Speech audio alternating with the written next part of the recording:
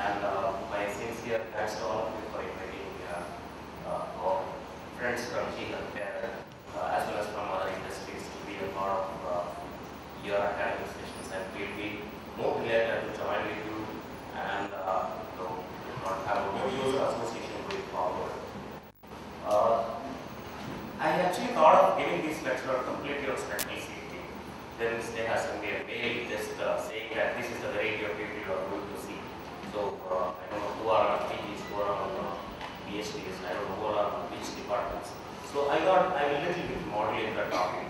So everything has to start from a basic, so I start from that basic. So I actually, if you look at, I removed the subject line from the slide. So that's what I did today morning. So we start with the basics of CT. I think you had a lecture on CT yesterday, but I will read the little bit on this thing, CT. Because I cannot take out CT from my life. Because 1972 was a year where two miracles happened at the world. One is the invention of CT and second iPod. So I cannot separate it, so I have to start from basics. So here is a good question for you. What is X-ray? What is X-ray? X-rays are part of electromagnetic radiation. Okay, what's the next property? What's the property of X-ray? They penetrate. Next property. The ionizing radiation is fine. Anything else? Sorry? Fantastic. Why don't you come to the front seats? The large seats are nice fans are, rolling here. You can see it here. Nice, classy atmosphere. So, what do you see here? X-rays are having certain properties which are like they are electromagnetic radiations. They create a lot of attenuation in the material, and they can penetrate through objects, and they make photographic changes. Very interestingly, in diagnostic radiology, we use only two properties. Those two properties, first one is nothing but its penetrability. Second one, when they fall on a fluorescent screen or a photographic plate, they make some changes. So these two properties, nothing else, we are using only these two properties in a useful way in diagnostic radiology. The rest of the properties of X-rays are not very important for us. And when X-ray passes through an object, it creates something, the object creates some resistance to X-rays, and that is called the linear attenuation coefficient of mu. You know this number, you know this name, right? So, what is the relationship of this attenuation with respect to the tissue? Different tissue in our body attenuate X-rays differently, and this is called differential attenuation. An entire basics of any X-ray equipment, whether it is CT, whether it is scapular, whether it is simple X-ray machine or digital X-ray machine, all of them work on one single operating parameter called differential attenuation. The differential attenuation is guided by three things basically: the density, the atomic number, and the electron per gram ratio. As these parameters goes up, the attenuation goes up. As you see in this test image, this is CT scan test or X-ray test? Just X-ray, fine, great. So you see a lot of dense tissue here. What is this structure here? Heart, the mediastinum. We call it as mediastinum. So what do you see here? The black color one? Sorry. Yes. Lung. So why lung is black? Lung allow more X-rays to pass through it. Sorry? No water, okay. Actually, lung has very low density. Lung's density is almost zero. So, when that's air, nothing else is air. So, it allows more X-rays to pass. And now those X-rays follow the screen and they on the film, they appear as black. Whereas in the case of mediastinum, now we look at the bones, the collarbone, the ribs, there is a lot of calcium is there in the bone. So, atomic number is high. They stop all X-rays. And those are not reaching much to the film plate and they are appearing as white. So in any way, in any radiology equipment, if you see something white, that means they are called high dense tissue or high atomic number tissue, which you are seen as black is lower on the part. Let's keep that basic rule, standard in our mind very clearly. So calcium gives more attenuation, soft tissue gives lesser attenuation, and air gives the least attenuation. Why fat is having no attenuation?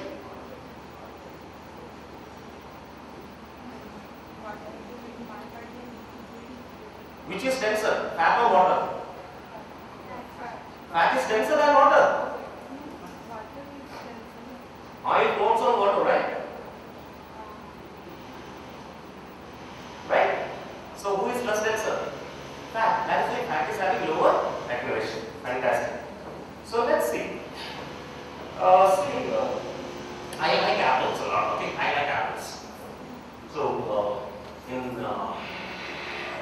years back, I went to US to buy some apples. And I went to a shop, and you can see the Fiji apples are kept at $2.2. Too much of money for a single apple. Whatever it is, I see so much of the need, so I bought one apple, paying that money. But before buying that, I took the apple, looked at left, right, up, down, bottom. I want to see, make sure that this apple has no issues and it's perfectly ripe and fruit. And there is no worm inside, there is no damage inside.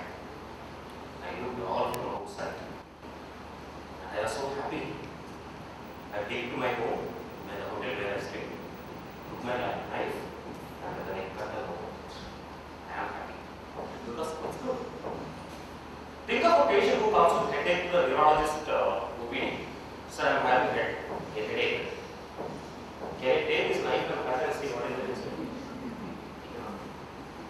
It was apple I was able to do it, but for neurologist he cannot do that. For him, apple is the patient's head. So he cannot do it.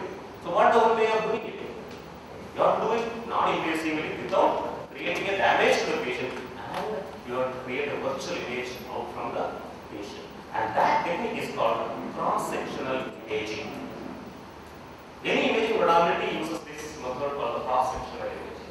So what we do is we cut the body into slices in the axial plane. What is axial plane? You have a long axis, right? That's your head to toe axis. If you take cuts perpendicular to that, then it is called the axial plane. So in CT view, cuts in the axial plane. You can see here, there is an X-ray picture, and if you are taking a slice here, you get this image. So what is the difference between this image and this image? Here also you are able to see bone. Here also you are able to see air packets. Here also you are able to see soft tissues. But it is not giving you something. What is that? Okay, let me ask another question. It is one or two? Look at my fingers. How can you say two? Is it one or two? That means to resolve two objects in space, you need some extra view. So you cannot live with a single view. If you are taking multiple views, then you can resolve the structure better. Exactly, this is the same thing we are doing in CT. We are taking multiple views with an X-ray machine and making it as an image. I will get to that in the next slide. So what you see here is a lot of tissues inside. You can see some uterine mass here, you can see some air packets here, you can see the fecal rectum here, you can see the muscle, you can see the bone, you can see the subcutaneous fat, everything is there. Right? So to do this, we need some equipment. In 1972, I told you should never forget that year. Okay? I cannot do that also. So this was the first EMI scanner introduced by a company called EMI, Electrical and Musical Instrumentation. That's the name of the company who introduced this. And the entire funding for this particular project of making the CT was funded by the Beatles group. You know the Beatles, right? The famous band group. So they funded the money for making the CT. So CT is more close to music, okay? So, but that time the scanner was able to do only head scans.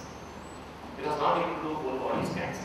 So that is why the moment they have started doing something whole body, so every people could do a whole body CT scan. So the whole body came from a bit of history that the scanner was able to do only there. So that is the first EMI scanner, and this is today's scanner. Now that was with covers. So how it will be featherless? Without feathers, it will look like this. What you see here is the inside of a CT machine. So you can see when the engineers open this. Otherwise, you will have private people. You can go there and do something. You will never do there. So whatever. So it has basically what is there inside a CT machine? It has an X-ray tube and it has a detector. There is an X-ray tube and a detector. They go around the patient, and make the image. Very simple, easy story, right? So as it goes around the patient, what it do is it take projections. I told you earlier how CT image is done. It's only projection and projections are getting back to the image. So this is your original object. And if you are taking two projections from one from left side and one from the front side, so what you get is a square pattern. If you are taking 4 projections, it becomes a star pattern. 8 projections, it becomes more star pattern. and 16 projection become more and more close to the original object. The more the projection, better the image you will construct. And this technology is called back projection. So what you do in CT, the X-ray tube emit X-rays, it passes through patient, undergoes activation and on the detector. And that information is collected across 360 degree around the patient. And then that is transformed into an image by using what? Back projection. So the basic method of image creation in CT is back projection. It is very simple. Multiple shadows are there and shadows are put back to their original spatial objects. Very, very simple process. So CT imaging very simplified, okay? So why we do this? We can do in different methods. We can scan, then stop, scan and stop, scan and stop. And that method, the type of scan is called the conventional axial scan. You can do continuous scan when you move the patient table inside. So you have seen the patient table also here, right? This is the patient table, right? So you can move continuously, and in that case you will get data like this. This is called a helical scan. And if you are using multiple detectors, instead of one detector, we are using multiple detectors, you will get multiple spirals. So the current, all the CT scanners currently done, most of them are multi-slice scanners. So a single slice in one rotation will give you one slice, and multi-slice will give you multiple slices. So depending upon the slicer, there are different stories. Now there are 2-slice system, 16-slice system, 40-slice system, 62-slice system, 128-slice system, 256-slice system, 320. You know, these stories goes on. But there is a limit for that story actually. Because the clinical outcome of a single slice or dual slice equal to a 64 or 128 slice, when it becomes equal, then there is no difference actually. So we are thinking a little differently how we can go beyond slices. So what is your outcome? Once you are done all these scans, you get the anatomical depiction of what is there inside the body. This is a patient with a trauma who was gone under speeding a lorry, and he had a shattered, fragmented fracture on his right hand, and you can see very interesting the blood vessel is disturbed. You can see the blood vessel has damage. So that's called CT angiogram in trauma imaging. It's called polytrauma study. And here you can see actually a fractured hip bone. And you can see the fracture fragment, and you can see the acetabulum, or the area where the joint and socket goes inside, it is uninterrupted. So you can come to this state. I have a lot of pictures.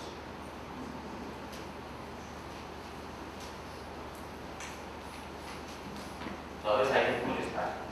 Okay. So this is the case of liver stent. You know what you see here? Something abnormal is the large lesion. Are you able to see that? No. Yes. This is a large lesion there. Very interestingly, when I take CT to differentiate an before. What is the difference between a tumor and a normal tissue? What is the difference between tumor and a normal tissue? Tumors are fast-growing tissues without any control. Correct? They have some cellular difference. Means they will have some difference compared to the normal tissue at the cytology level. But at the radiology level, unfortunately, we cannot differentiate a tumor as well as the normal tissue. But most of the tumors, like my colleague said, in PET, when you give FDG, it goes to the metabolic, getting to more metabolic activities. So it gives you more metabolism and concentration of that particular tracer in that particular region. Similarly in CT, what you do is you give something called iodinated contrast media. The tumors are growing tissues and more blood always goes to the tumors. So as more blood goes to the tumors, if you give iodinated contrast media, they will go more towards the tumor. Since iodine is having a higher activation number, iodine will be black in color or white in color? White in color. So that is called contrast augmented scans or contrast enhanced scans. So in CT, if you want to diagnose a mass lesion or you want to differentiate two types of tissues, the one method is to give an external contrast media, inject it or ingest it or whatever the way you want to do it. So in this case, if you look at it, actually the liver tissue and the tumor looks almost same, but as you injected contrast, you can see the contrast goes into the tissue, and after some time you are able to see that the contrast is centrally inside the tumor. So depending upon the tumor enhancement type, this is called enhancement. Depending upon tumor enhancement type, we can say whether this tumor is a malignant tumor or a benign tumor. A malignant tumor will have a fast washing and fast washout. And in this case, the tumor is getting the contrast concentrated inside, and you can compare this to this. The concentration of the contrast is retained in the tumor for much longer time, and this is a typical case of hemangioma. It is non-cancerous tumor. So just by taking one image, you are not able to get an answer, but you have to take the image in a particular fashion, in a periodic way. You have to give contrast, and you have to time it. So all these give you the result which we really want to achieve. That is it. So that was our basics of CT. So I think we had good understanding of basics of CT, and it's very clear. So those who are just sleeping, just please wait. I don't know how to crack a joke right now. So let's see what is new in CT. Maybe low dose. When the low dose had come, you are being blessed with a baby. Sorry. When the low dose came, you are blessed with a baby. No. No, much before. Much before.